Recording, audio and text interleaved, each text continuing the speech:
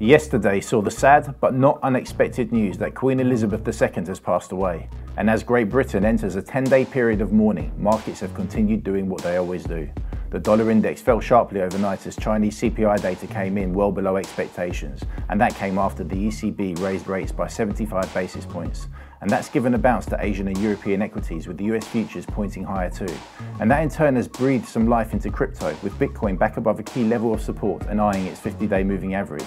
Ethereum occupies investors' focus though, as the countdown to the merger starts to intensify.